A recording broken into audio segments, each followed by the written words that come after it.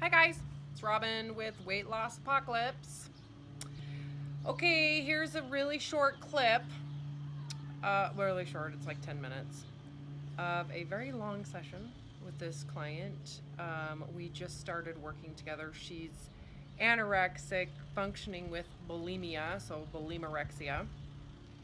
And she contacted me a few weeks ago. We did a consult, and she couldn't decide if she wanted to continue working with me, in part because she hadn't watched any of my YouTube videos, so our consult was a little shocking.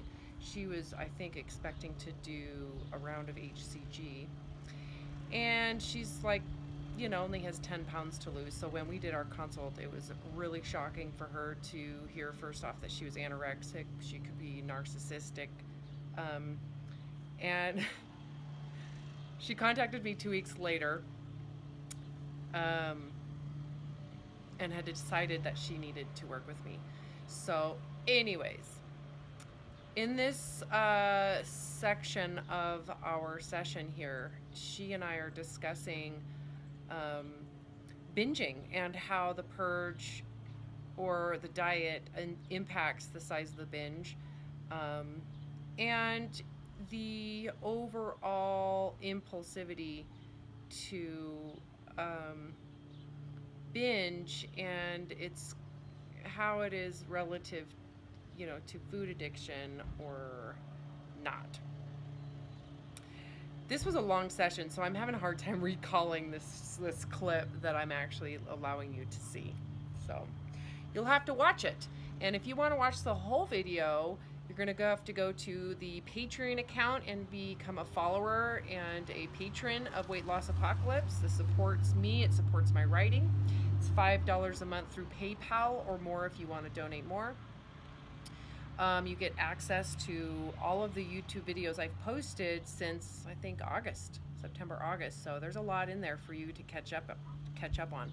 And the content of most of these YouTube videos is very specific to what is in my, you know, my updated version of Weight Loss Apocalypse, and the next video, or the next book, that's not going to have any HCG included. It's all about Stockholm Syndrome and thin supremacy and all that.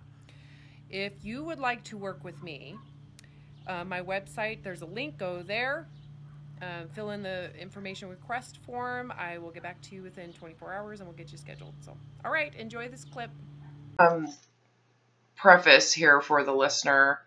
You're anorexic, bulimic. How much do you weigh? How much do you weigh right now? Do you know? I'd say around 155. And how tall are you? I'm shy of 6 feet tall. So you are really lean. You are really lean. I'm like 5'9" and a half, 5'10" after yoga, you know, and I'm about 155-ish, somewhere in there. But this thing is I mean. So my point is, are you a good candidate for the protocol? That was my question. Right.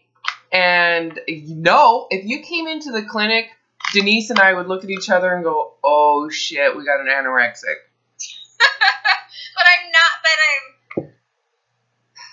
but because you believe it, right? You feel it. You're like, but it's not my best. Oh my God, Robin, I could be so much leaner. I'm feeling horrible about my weight. I'm like 6 foot and 150. Like, if you saw someone medically, they'd be like, if they did body comps or whatever, they might actually say you should potentially gain about 15 pounds. But I don't do that either. It's like your body's going to naturally regulate itself if you just stop manipulating everything so intensely. And with that said, you're going to have symptoms of starvation, especially since, how long have you been doing this? Not the protocol, starving yourself, binging, dieting, bulimia, the purging, the exercise. How long? It's probably 14, and I had about like a 3-year hiatus when I had my first kid. Yeah, but were you still dieting? Were you still restricting, just less restrictive? I would say probably just little mini binges. No, I I didn't try to restrict because every time I did, it would cause a problem, and I really didn't want to do that anymore. But then when I couldn't lose the baby weight, I went back to dieting, and it went back. Yeah, and you were purging, right? Yeah. Yeah, binge purge, diet binge purge. Yeah. Okay. And so that's why I question how much physical damage I have just metabolically. That's all. That's why I'm like, just don't, But, Well, I need to have some recovery time first before I even can say, Of course my body doesn't feel good right now. well, exactly. You're kind of, that's the thing. Your body has been, so what happens when someone chronically restricts is you become sensitive to food, especially food that is metabolically more powerful stimulant like starches. And so as you restrict those foods, you become incredibly sensitive. The adrenals become more sensitive. These are symptoms of starvation. The thyroid suppresses, so your actually energy levels go way down. You might have more kyphotic posture. You know what kyphosis is, or kyphotic posture? That's like hunchback. Okay. You might have more headaches, just lethargic. Those are all symptoms of starvation that you've probably had chronically. And so when you reintroduce food, if you were to study how to reintroduce food to an anorexic, they would say do not start with starches because you're more likely to have a heart attack. So, it's kind of like all of those diet gurus out there who are like, low sugar, low starch, no dairy, all this elimination. What they don't realize is happening is food then really does become a source of danger. So with anorexics that are hospitalized, it's a very slow process reintroducing food because you're going to shock the organs. And they'll feel physically ill. They're going to get super bloated. So it's really common. I'm not laughing at this. It's just like people come to me not realizing when I eat food, I get super bloated. It's true. And like, I'm really sensitive. I'm like, yeah, because you're starving. And that's how the body responds when you starve. It's not necessarily the food. It's the starvation that creates that symptom. No, it's good to hear. It's good to hear that's all normal.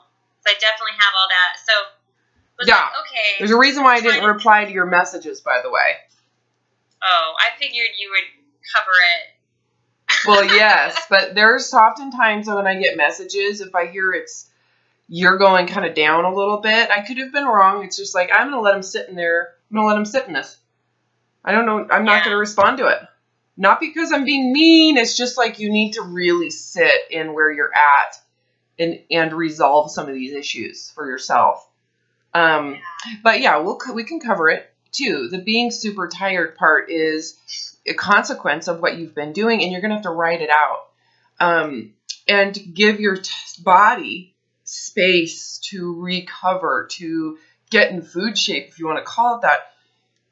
The binging and purging too, so terrible when you really look at how it affects the enamel of your teeth, the esophagus, the issues in clients that I've had that have used diuretics. They've had blockage issues where they've had to go to the hospital. I've had one client who we had to cancel an appointment because she was in the emergency room with a blockage and she did not tell them she was abusing diuretics. Oh, no. I know. And I was just like, did you tell them that you are abusing diuretics? No. It's like, oh, honey, this is what you get when you try to be thin for healthy. So I've lost at least 4 teeth because of this. Okay. Yeah. I mean, look at what you've had for thinness. I'm willing to lose my teeth for thinness. So I did not think, this is how much I've kind of been in denial about everything too, is that, anyway, I didn't think I was a binger, Robin. Oh, I know. Well, I'm so happy you see the connection because a lot of people who are anorexic don't see that binge exists because there's a purge. Right. And Yeah. the purge is always kind of making things invisible because there's no damages, and I'm not obese. The other thing is when people think of a binge, people who've never really done it, or they've got book knowledge around it, so they think that you're going to eat like 5 loaves of bread, and you're going to eat like not just the whole bag of chips, but you're going to eat like the massive amount. And that is the case for some people, especially purgers. Because if you know, like for me in my bulimia, if I knew I was going to be purging, the amount of food that I would binge on met up significantly, because I knew I was just going to puke it out. I've had times like that. I've had periods like that. Yeah, and then there'll be times where I'll eat it all, can't eat more, purge, eat more, purge, eat the rest of it, and purge again. Yeah. I don't know if you've done that. Yeah. Oh yeah. Yeah. There's been days. It's not about as ugly as it can get. No, that is the worst, isn't it? When you're just like rapid fire binge purge, and it's amazing. Yeah, and when soft stuff in between. Yeah, and when you change your purged from actual puking to, let's just say, exercise. So I don't know if that's happened to you too, where you're like, I cannot do this anymore. My teeth are falling out. I'm ruining my teeth. My new teeth that I just put in are now getting, I have to take them out before, whatever the issue is. Right. I'm going to exercise. And so what happens when you change the purge is the binge starts to change so that it's somewhat equal to each other. Which is amazing to me, because this is clear evidence this isn't a food addiction problem. Because if it was, the purge would have no influence on the binge at all. And so the same thing goes with even someone who is just a strict binge eater. If you change the way that they diet, even if some people don't diet at all, because they're in that perpetual I will fix it later mode. So they're kind of being chased by a famine. They never really get to the famine, or the famine never really gets to them, but they're running from a famine. I will never be able to eat again. Oh my God. So that's a binger who never really actually diets. That ultimately, when you stop the diet, when you get them to you're not going to diet for, let's just say, in conversation and foresight, you're going to start dieting tomorrow, or we're going to start on Monday. That impulsively increases their binge. If you say, look, you're not going to diet for a year, that desensitizes their binge. They're still binging. It's just the binge quantity gets a lot less. Yeah, and that to me is a very clear evidence this is not about the food. This is about deprivation. If it was about the food, they couldn't stop themselves no matter what. It doesn't matter. Yeah. So so in terms of like differentiating someone who may have a food addiction from someone who is binge eating, that would be, to me, a clear test. I have never met someone who the way of fixing the damages didn't change the actual binge. To me, that's body image. Right? Yeah. There's a direct body image link. So, but then again, I might not be attracting people to work with me who are strict food addiction people, But the thing is people don't understand so much about their problems when they come to you, though. So it's not like, well, I'm not that kind of a binger. I really am a food addict. I'm not going to go see Robin. It's like, people don't really know, so it's when you're sifting it through them. So I see what you're saying about the attraction thing, but I don't really see that being true. I agree, because I know I'm just giving that to the binge eater or the food addictor. The person that's food addicted watching this, I just try to give that to them. Well, because I could be wrong. There's legitimate reality that I'm unaware of, and I could be wrong. That is true. I'm not going to sit here and be like, I'm so right all the time. No, it's true, and everybody has a different spin on it too.